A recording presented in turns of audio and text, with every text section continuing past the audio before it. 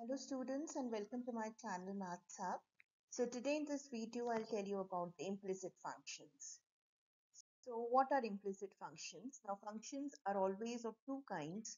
One is called implicit and the other one is called explicit, right?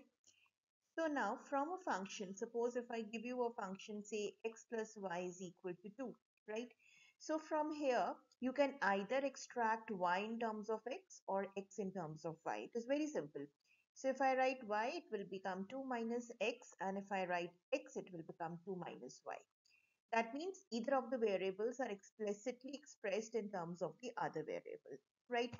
But on the same note, if I give you an equation like this, x square y plus x into y square plus x cube y cube, say, is equal to, say, 5, right? So, or for example, let's remove this x cube, right? So in this case, it is very difficult to express y in terms of x, right? So here, this type of expression is called a implicit function, right? So what is an implicit function? An implicit function of x and y is an equation of the form f of xy equal to 0, which cannot necessarily be solved for one of the variables, say x, in terms of the other variable, right? So when you're able to express the variables in terms of the other variables, any one of the variables in terms of the other variables, then it is an explicit relation, and otherwise it is called a implicit relation, right? Now, for example, x squared plus y squared plus a squared equal to 0. Now, this is from here you can easily extract y in terms of x or x in terms of y. So this is a case of a explicit expression. But if I give you some other variable, say here x into y, if I attach this, then it becomes a little tedious, right? So to calculate x in terms of y. So in that case, what can be done? How to differentiate these functions? So what are the derivatives of an implicit function? For any function f of x comma y, if you have to calculate the derivative dy by dx, then it can be calculated using, you put a negative sign in the numerator, you calculate the derivative of x, and in the denominator you calculate the derivative of y.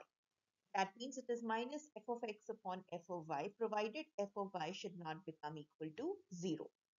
And likewise, you can calculate the second derivative using the quotient rule. So that will turn out to be fy whole cube, a negative throughout, f of xx into fy square minus 2 fx fy into f of xy plus f of yy into f of x whole square, right? So to know the meanings of these functions, what is fx, what is fy, what is f of xy, f of xx, please watch my videos, previous videos on these topics, right? And again, the double derivative will only exist when f of y is not equal to z, right? Okay, so now let's take some examples. Now we have to calculate dy by dx for this function x into sine x minus y minus x plus y equal to 0. So here you can see that it is very difficult to extract x in terms of y or y in terms of x, right? So what is our dy by dx? Dy by dx is simply assume the function to be f, take the derivative with respect to x in the numerator and divide it by the derivative of f with respect to y. So let's put a negative sign over here and let's write the derivatives. So what is fx? Now here these two functions are product functions. So we put x as it is. Derivative of sine x minus y is cos x minus y. Then we keep sine x minus y as it is, and derivative of x is 1. And then finally derivative of minus x is minus 1, right? Now let's calculate the derivative with respect to y. So here x is constant, derivative of sine would be cos x minus y, and then derivative of x minus y would be a minus 1, right? Then we have minus derivative of y minus y is 1, right? So we can write this term as 1 minus x cos x minus y minus sine x minus y divided by 1 minus, or you can write here, or you can do one thing, you can take the minus sign and absorb it in the denominator. So these two are with a plus sign, and you will get here x cos x minus y plus 1, right?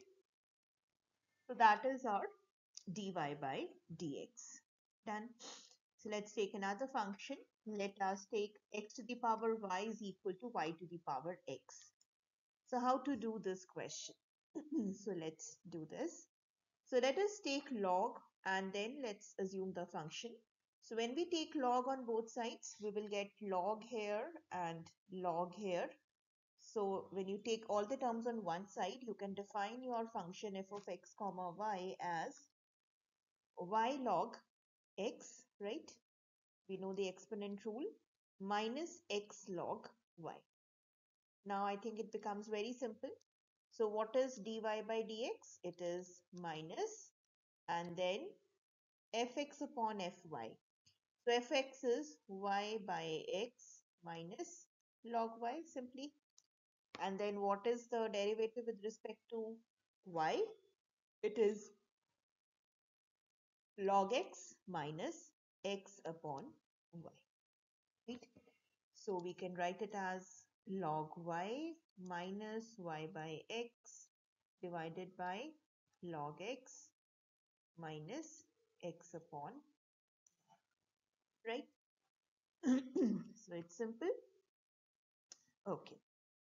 So now you can try this question. You have to find the derivative of dy by dx for the function x cube plus y cube equal to 3x squared. So you need to define the function f. So how to define the function f? You can define f as take all the terms on one side, x cube plus y cube minus 3ax squared, and then you can always calculate dy by dx with minus fx upon fy, right? So the function is simple enough, so you can take the derivatives, and after doing the question you will find that the derivative comes out to be 2ax minus x square divided by y square, right? Okay, so try to do these questions, right? So, and do let me know if you faced any problems in the questions, right, in the comment section. And thank you so much for listening the video. If you like the video, do hit the like button. And those of you who have not subscribed my channel, do subscribe my channel to get the latest updated video. And believe in yourself and you will definitely succeed. Thank you so much.